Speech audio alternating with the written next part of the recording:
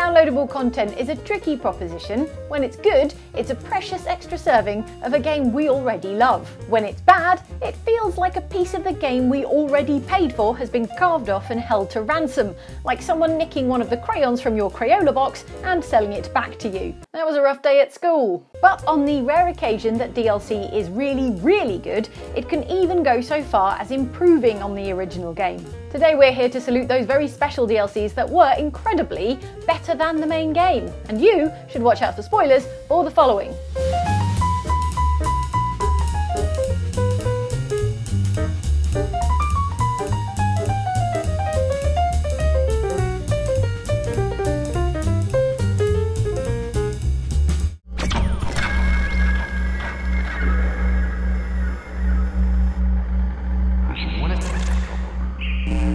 I dreamed of a computer that could think for itself. Mom, what's 7 times 12?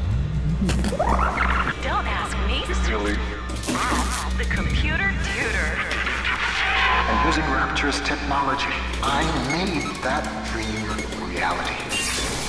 The original BioShock was great! So many incredible moments like seeing a Big Daddy and Little Sister for the first time, the Fontaine reveal, Would You Kindly, eating food you found on corpses. Come where I can see you! Classic, which is why for many people, BioShock 2 was something of a disappointment. Unlike the third game, BioShock Infinite, with its new city to explore, BioShock 2 was a return to Rapture, a location whose story felt finished. It introduced a new character, a Big Daddy who lacked any kind of discernible personality, and had gameplay that felt like a retread of what we'd all exhausted 3 years prior in the original game. In that suit, even the ocean cannot harm you. This is good. But Rapture is the death of many great men. Alone, you will not last long. You can still reach the train station. Find me there. It wasn't bad, it just failed to live up to the high standards set by its predecessor. Even if it did, still let you eat food you found on corpses. Yeah, seen it all before, mate. But though BioShock 2 may have initially failed to impress, its DLC, Minerva's Den, is routinely cited as one of the best pieces of DLC of all time. A small story-focused expansion, Minerva's Den casts you as a new Big Daddy, Subject Sigma, who enters Rapture at the behest of a scientist named Charles Milton Porter. Hello, Mr. Sigma? Can you hear me? The name's Porter. Charles Milton Porter. Doc Tenenbaum tells me you're here to help us get the Thinker out of Rapture. It's not going to be easy, but nothing worth doing ever is. Porter wants you to retrieve the plans for his masterwork, a supercomputer known as the Thinker, which he created to run Rapture's security systems. In case you're wondering, yes, it does all get a bit System Shock. Mainframe reactivated. Confirming user's genetic identity. Which is obviously great, but it's also a tight, deeply personal story as you, through audio diaries in classic BioShock fashion, learn more about Porter, about how he tried to infuse the personality of his dead wife into his AI project, and about antagonist Reed Wall and his attempts to seize control of the computer himself so he could use it to predict the future. I mean, he's the antagonist in a BioShock game. Pretty sure I can predict Reed Wall's future.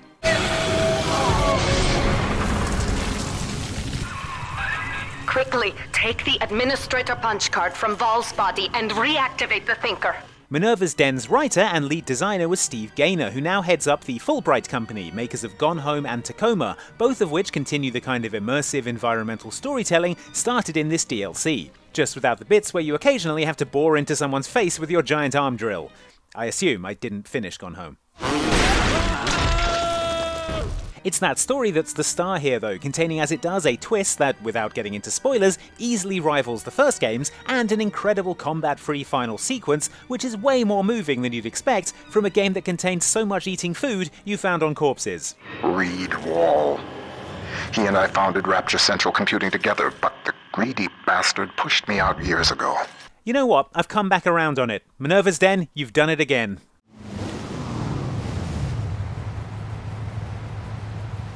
Incredible, aren't they? I mean, sure, they look the part, but just wait till we get them out there. Trust me, you're gonna see things from a whole new perspective. Time was, the Forza games were seen as stuffy driving simulations beloved only of people who knew what the heck a drag coefficient was. Then the Horizon series came along to shake things up with its music festival, its open world, and its far more relaxed approach to you careening off the road.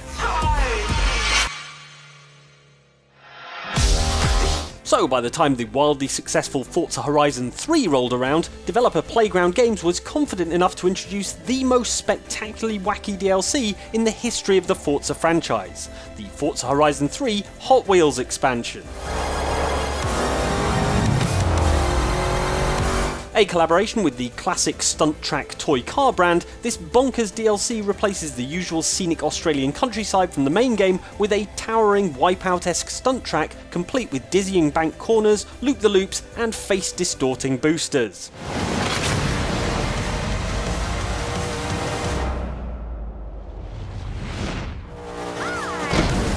How am I supposed to go back to boring normal roads after this? You've ruined your own game for me. With 28 new race routes included as part of the DLC, this is, we estimate, approximately 8 Christmases worth of the iconic orange Hot Wheels track, all winding and looping around 6 islands. Also, for some reason there are dinosaurs in there.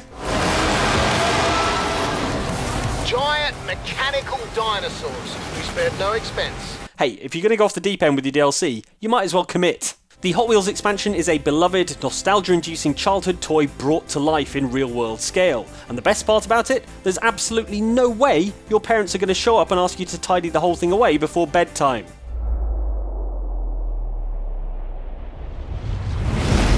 If the vast spaghetti of plastic track isn't enough to satisfy your childhood fantasies, the expansion pack naturally comes with some new cars too. They include classic Hot Wheels designs like Skeleton Hot Rod the Bone Shaker and the Twin Mill, which features 2 8.2 litre V8 engines poking out of the hood.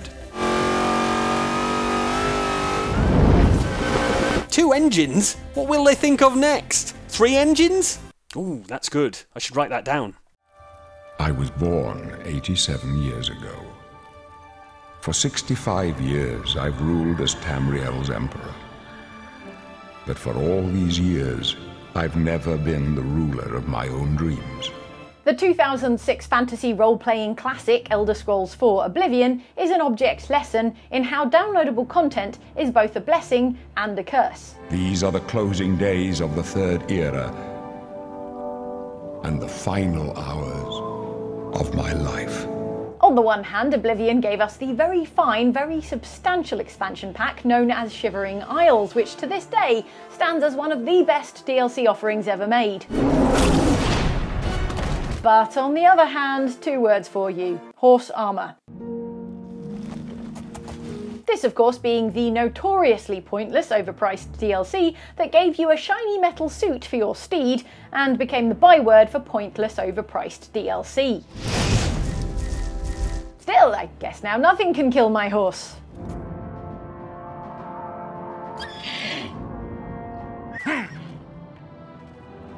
Oh no, my horse! But never mind that just now, because Shivering Isles is the expansion that other expansions want to be when they grow up.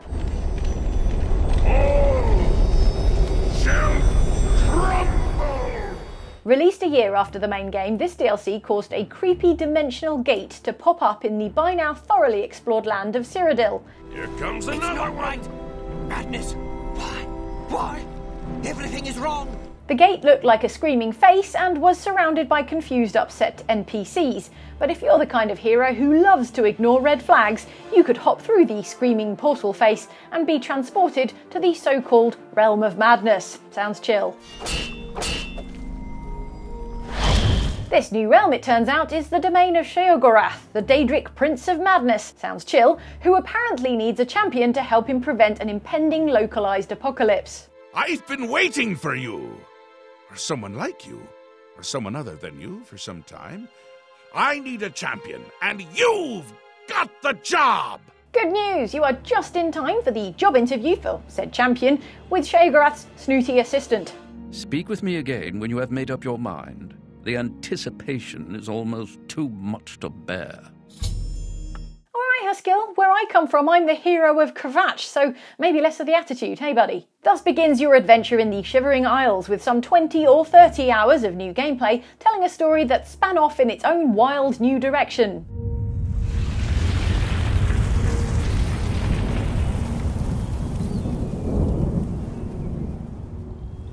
The new map was divided between the vibrant region of Mania and the grim desolation of Dementia, each of them diverse and distinctive, and in stark contrast to the land of Cyrodiil that you'd left behind. Also in contrast to the game that had gone before was the tone of this new expansion, with its twisted sense of humour that made the experience, like Sheogorath himself, memorably original and deeply strange. I'm so happy I could just tear out your intestines and strangle you with them. Cool, but you won't, right? Curse the fiends, their children too. And their children forever true. I call to the bloodlust wherever they be. The Soulsborne games have legions of fans, and Bloodborne is arguably the most beloved of them all, with its intricate Gothic architecture and fast-paced combat system.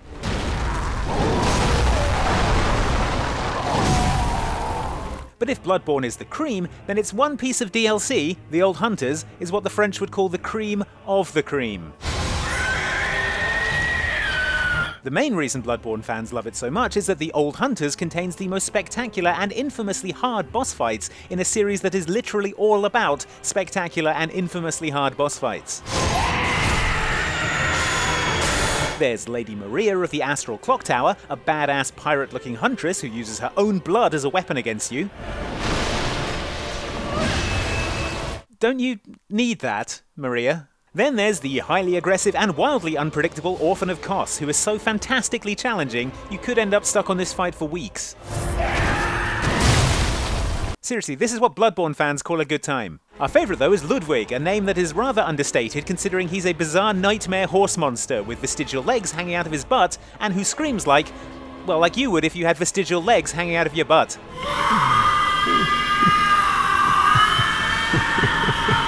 Did I say favourite? I meant to say, oh god, please make it stop. The new environments in the DLC are also brilliant, with the fishing hamlet upgrading the game's whole deal from subtle Lovecraftian themes to extremely obvious Lovecraftian themes.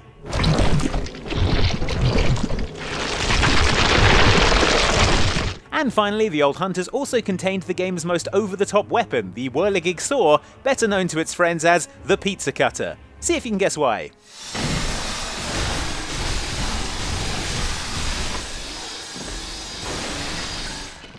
Alright, who ordered werewolf pepperoni?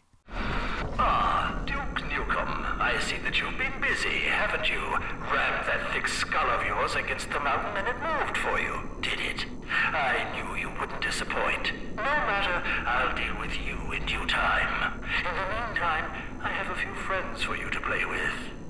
Do play nice now, won't you? Duke Nukem Forever DLC, The Doctor Who Cloned Me, features adequate gunplay, some moderately engaging level design, and only a handful of bugs and glitches.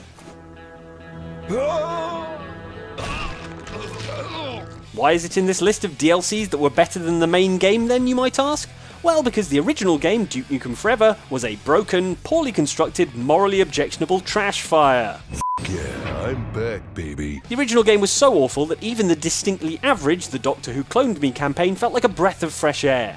It had a brand new storyline featuring Dr. Proton, a throwback antagonist from the very first Duke Nukem game, and a brand new, less muddled plot that involved clones of Duke who were somehow even more dim-witted than the original. Damn, I'm looking good. No, I'm looking good. I'm looking good too. Quite a high bar to clear. Authorization failed.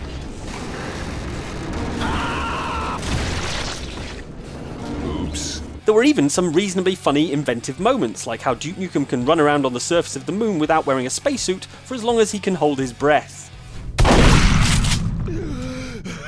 Don't try that at home, kids, or more specifically, on the moon. The little studio behind this DLC was Triptych Games, so called because for a while it was literally 3 people working in one of their kitchens.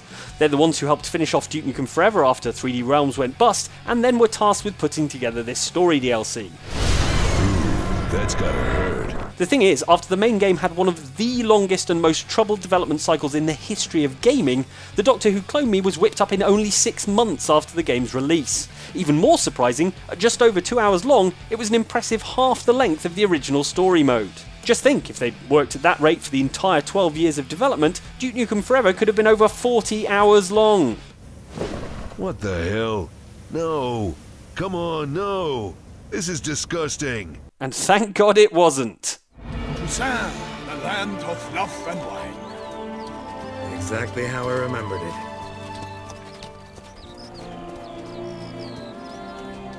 Like all right-thinking people and video games, The Witcher 3 knows everything is better with vampires. I would ask you to convey to the Duchess that I've but one victim left, but you'll not get the chance. This was the fundamental truth that we assume led to the development of The Witcher 3's best and last expansion, Blood and Wine. This land has never seen such unspeakable evil. Blood and Wine arrived 1 year after the original game, right on time for Witcher aficionados who had already consumed the enormous main campaign and the first expansion, and were still hungry for more. What they got were 20-ish more hours of gameplay in an entirely new map, namely the remote and lovely looking region of Toussaint. Oh! Stock send the whip, awake those running riot. The main plot threaded through this DLC took in a ritualistic murder mystery, aristocratic intrigue, and dark family secrets. All of it ideal fodder for a classic Witchering adventure. Don't let them fool you into thinking it's just another contract. At the same time, Blood and Wine differentiated itself from the game proper with its frequently playful tone and some of the best laughs in the entire series. Shout out to the quest where Roach gains the power to communicate with Geralt, forever changing the way we see our equine pal. Gotta say, I expected a young mare to sound girlish. Based on what? Your vast experience with talking animals? There was a novel mutations system to judge up Geralt's abilities too, and a bunch of new monsters to try them out on. But the most important thing Blood and Wine did was give lovely hero Geralt at long last somewhere to park his butt after so many hours of wilderness adventuring. I so don't feel like going anywhere. Sit here a while longer? So we shall, my friend. It didn't hurt that that somewhere was a luxury vineyard with a sprawling estate, staff, and even a stable for Roach. Yeah, you don't hear her complaining now, do you?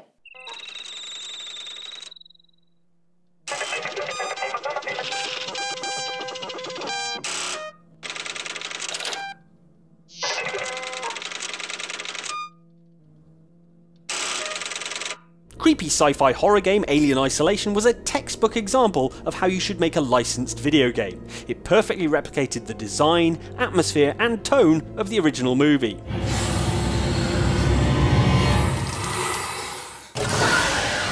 That would usually be enough, but just to be complete about it, the game's 2 pre-order DLC packs, named Crew Expendable and Last Survivor, perfectly replicated everything else from the original movie. That means instead of playing as Amanda Ripley, you could step into the space sneakers of her mother, the OG alien exterminator Ellen Ripley, voiced by the original actress Sigourney Weaver. It's the only plan we've got. If you've got a better one, I'd like to hear it. Crew members Lambert and Parker also returned to reprise their roles as walking alien chow. My question is using the air ducts to move around. Sevastopol Station from the main game, meanwhile, was swapped out for the tight confines of the Nostromo spaceship, recreated meticulously from the movie's set design. There's the cockpit, the crew quarters, and the Mother supercomputer. I spoke to Mother, and she's picked up a distress call, a repeating acoustical beacon from a nearby planetoid. It's also a more digestible length than the original game, which had about 8 consecutive endings before it finally wrapped up its story.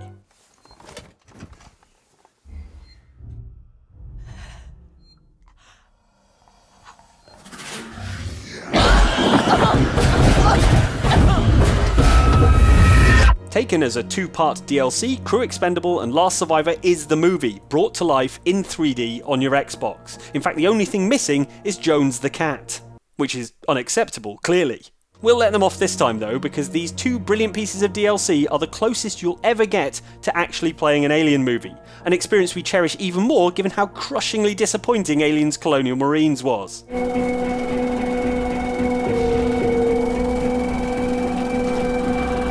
No, I still haven't gotten over it. Ask me in another 7 years. This two-part Alien Isolation prequel DLC follows the narrative of the movie closely, from the point where Captain Dallas is about to head into the ventilation system in search of the alien. You know, the primary air shaft may work to our advantage. We can lead it through, down to the main airlock. The real treat, though, is that it lets you explore the claustrophobic corridors of the Nostromo, which looks exactly as you remember it from the movie, all while being stalked in an extremely confined space by the hyper-intelligent AI alien from the main game.